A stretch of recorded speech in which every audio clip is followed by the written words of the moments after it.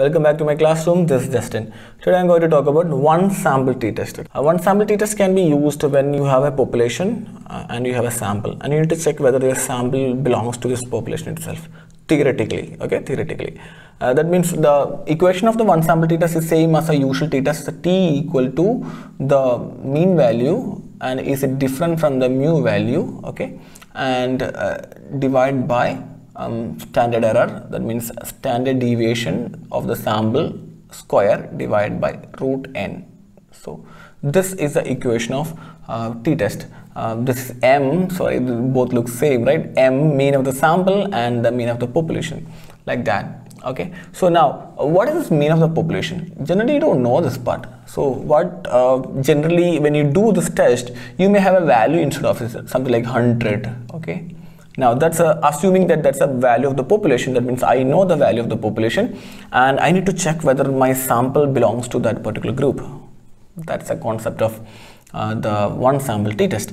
Now for example, let us say a situation where I need to check whether my sample, that a class that I have, a group of students, their intelligence is average. For example, I say that average intelligence of the I'm just keeping I, okay, average intelligence of my class is same as 100. That's my null hypothesis, and average intelligence of my class is not same as 100. Either significantly different than 100 or significantly lesser than, I mean higher or lesser than 100. This could be a condition of a one sample t-test. Here this 100 is a value, and theoretically this 100 represent the population mean theoretically.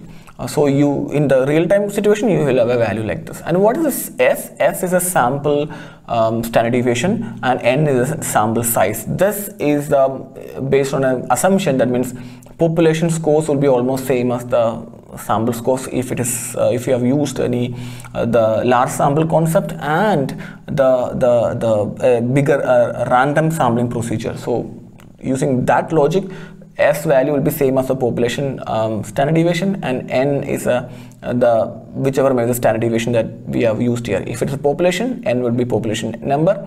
If you have used S here, then it's a sample size number. So let us take a situation here.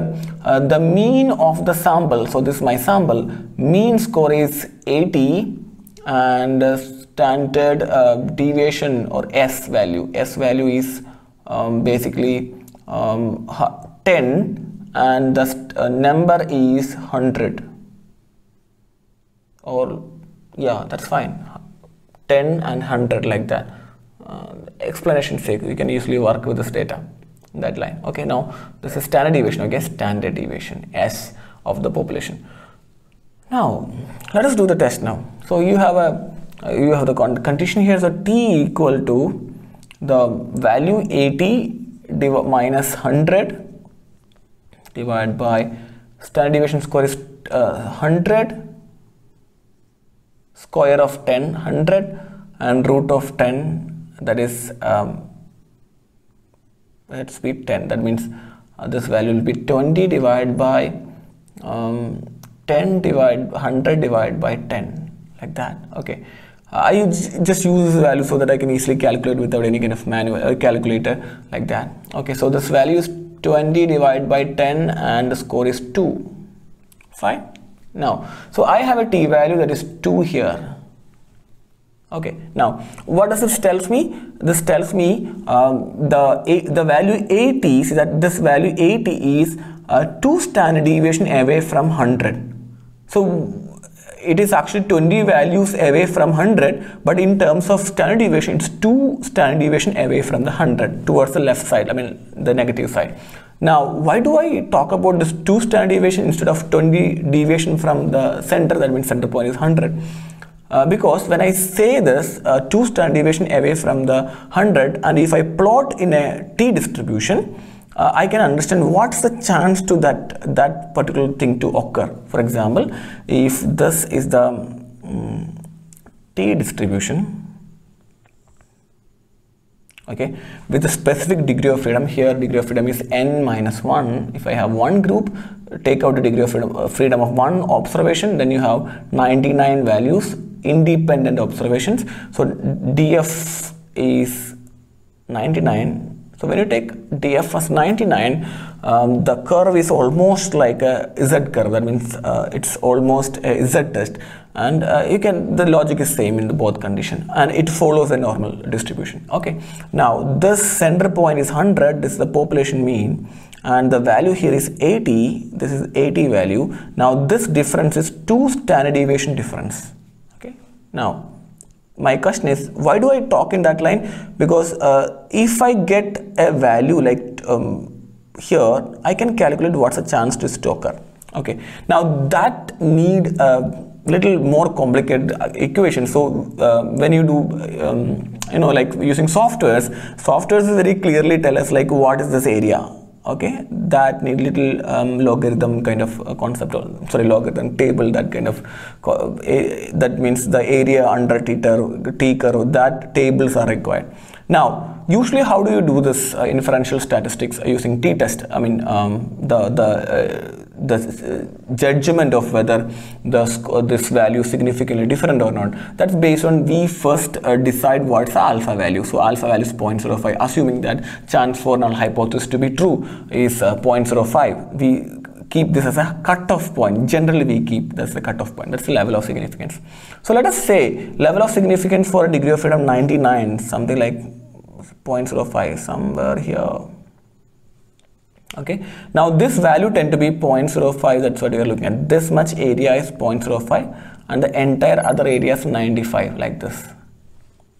Yeah, 0.95 or 95, like that. Either 5% and 95%, or 0.05 or 0.95, same logic. Together it will be 100. Now this particular point, that means this much area 0.05, this tend to be 1.96. Originally it has to be 1.98 when you take the 99 as a degree of freedom, but like when sample size is bigger, something like infinity, this value tend to be 1.96. we generally work with this 1.96 itself, or to be very precise, when you use a table, you may get a value 1.98 for a degree of freedom of 99. Now look at this particular value here. So if this value, if our the value that 80 that we are calculated, if it is 1.96 standard deviation away from 100, that means chance to that occur is 0.05. that means 5% chance. It's a rare chance. Like we don't work with that possibility. So we say that, oh, I think when you keep a possibility of 0.05 level of significance or chance for alpha error, type 1 error, now I think that, assuming that, okay, now I think that this 80 is significantly lesser than 100. So this sample really don't belong to a normal population. I mean a population where 100 is average intelligence. See that? Now my judgment is this could be wrong. I don't have enough evidence to support this. I may go for this particular thing. It's a two-tailed test. Okay, both area will be taken into consideration. It's a two-tailed test basically. What if I need to work with a level of significance that is 0.01? So 0.01 level of significance is basically the standard deviation difference tend to be 2 point. Now this was 1.96 or 98 standard deviation. Now this one is 2.6 standard deviation away from the mean. Now that tend to be somewhere here, 2.6 standard deviation. Okay, now my values in this point. That means you keep a confidence interval of 99, bigger one, and chance for alpha error type 1 error as one possibility. Now 1%, that means 0.01 as a value. Now in this context, to say that it's a rare chance to this occur, this value has to be bigger than this. I mean in terms of absolute value, something like 0.3, 0.4, like that. But my value is 2 standard deviation away from it. So now I have to say that if you consider 0.01 level of significance, the standard deviation has to be more than 2.6 standard deviation. That means more than 2.6 standard deviation away from the mean. That means 3 standard deviation, 4 standard deviation, 5 standard deviation, like that.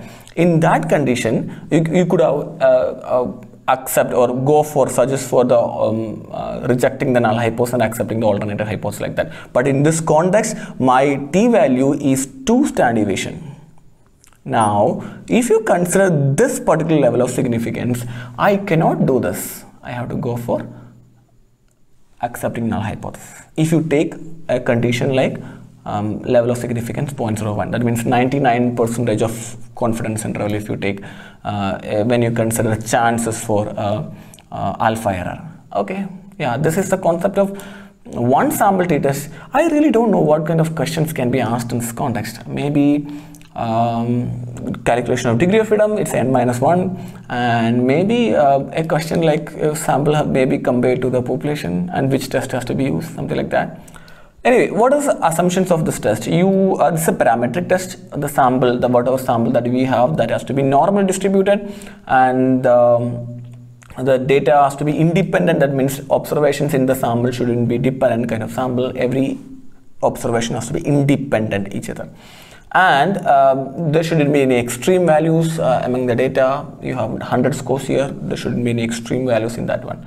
So these are the major assumptions of one sample t-test. So theoretically, it is comparing mean of the sample and mean of the population.